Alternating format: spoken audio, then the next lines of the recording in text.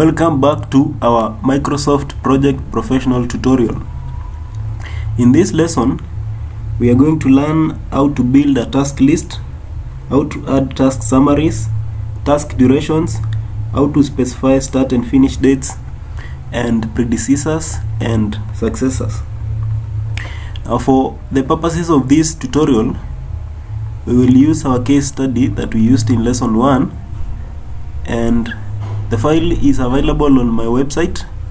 You can download it by following the download link that I have placed in this video, in the description of this video. So let us go to that case study, and this is the list of the tasks that we are supposed to enter in our project. And I'll start by creating a task summary. So I'll go to tasks, then up here there is summary, and then I'll double click on that and write Zuma project.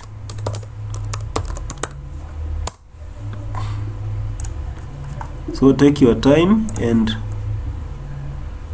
have all these tasks plus their durations entered in a Microsoft project.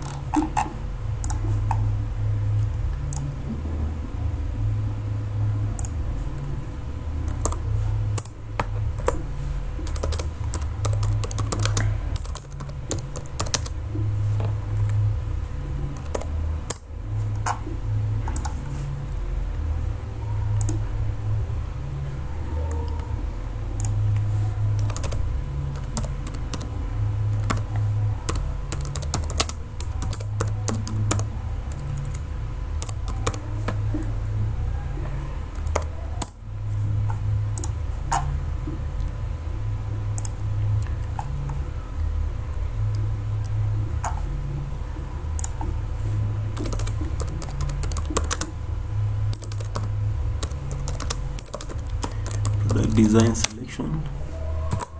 This is 20 days. Next task is detailed marketing plan, taking 15 days.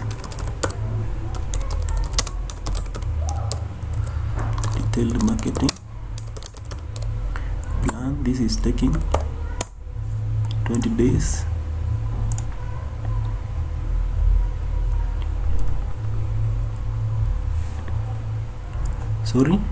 After manufacturing study, we have product design selection, which is 10 days. Marketing plan 15 days.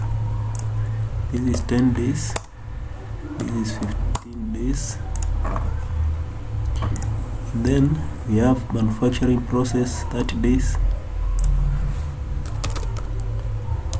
Manufacturing process is going to take 30 days. And number 8 is detailed product design, taking 45 days.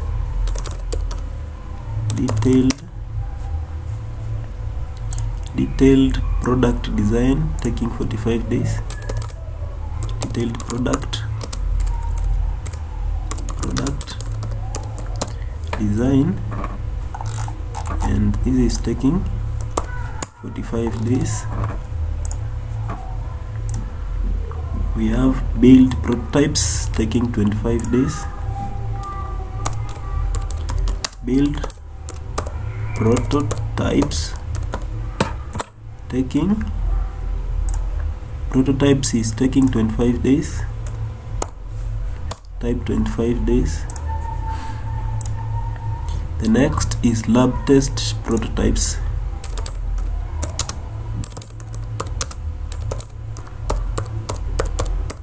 And that one is taking 10 days. Next one is field test prototypes, taking 15 days. Field test prototypes, this is taking 15 days.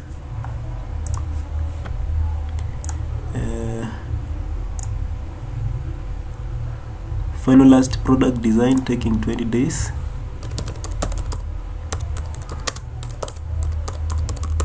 Product design taking 20 days. Final manufacturing process, taking 10 days. 10 days there.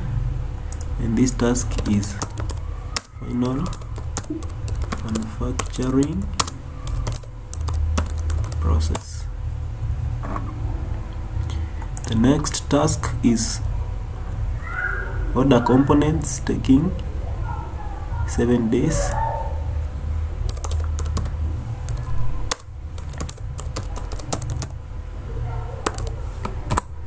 Taking 7 days. The other task is order production equipment. Order production equipment. It is taking 14 days.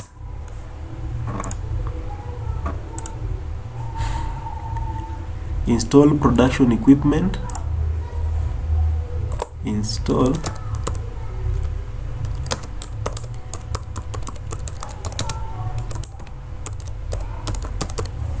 production equipment. Product equipment installation is taking 35 days. And then finally, people will celebrate when the project is over, and this one is taking 1 day. So if you notice, we have been entering the task name and specifying the task duration. And for the first summary task,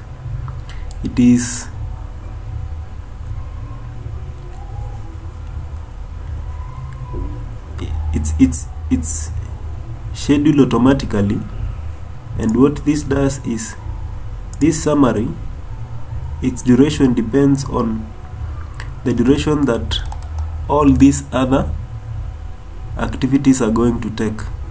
And so for us to be able to get the total time taken for the project to get completed, we need to put the predecessors so that we will have now specified the start and finish dates for every activity.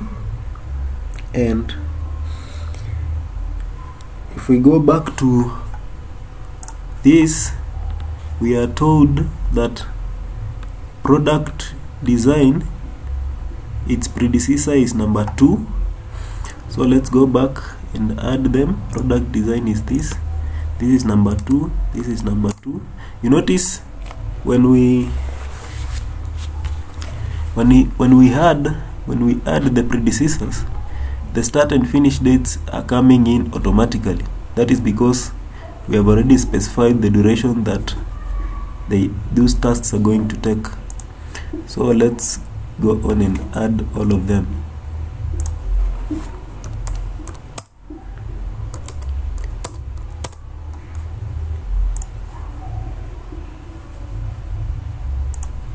This is 8, this is 9, this is 9,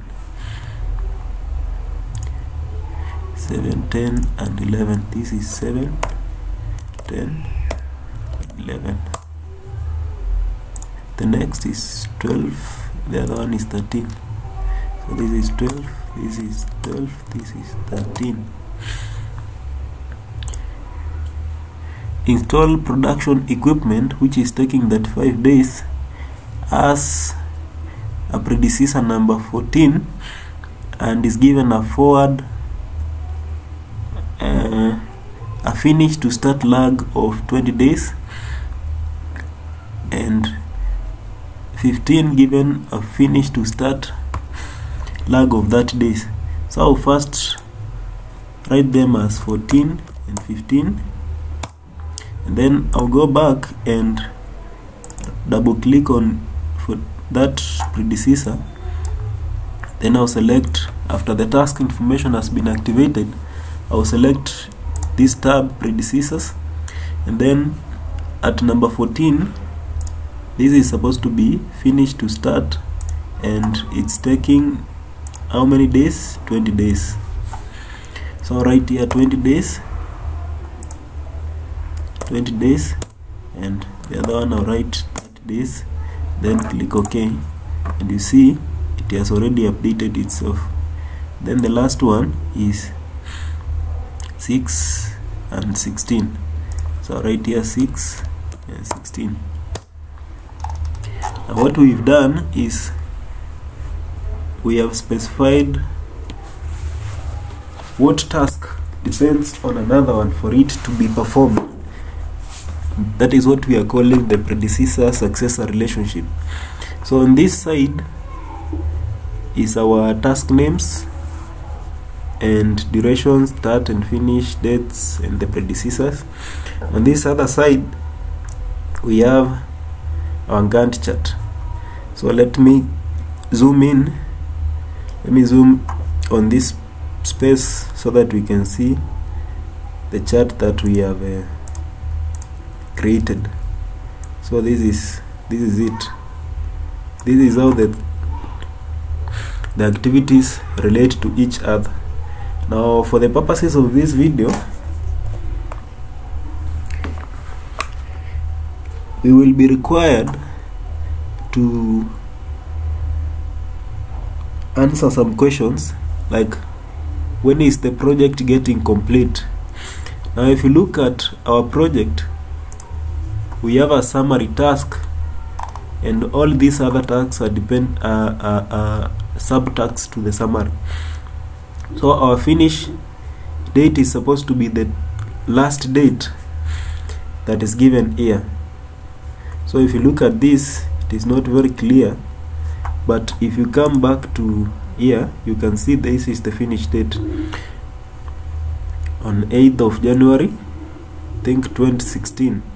The same can be obtained from our summary here. This is the finish date if you look at this point. And to answer the question, the duration that the project is going to take, if you look at this duration for the summary task, is 260 days. And then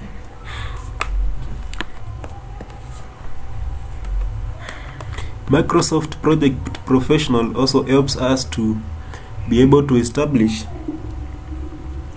what we call the critical path, and that is the critical activities together with the non-critical activities. So if you go activity task tab, and then under view, this place, click on this drop down and change the view to network diagram. Now you can see some of these tasks, like market analysis, is highlighted in red. This means that this task is a critical task, and manufacturing study, highlighted in blue, is an uncritical task. So for us to establish the critical path, we will follow along the red arrows and the tasks that have been highlighted in red, and that forms our critical path. So that is it for this video. I hope you've learned something helpful, and if you like this video, give it a thumbs up.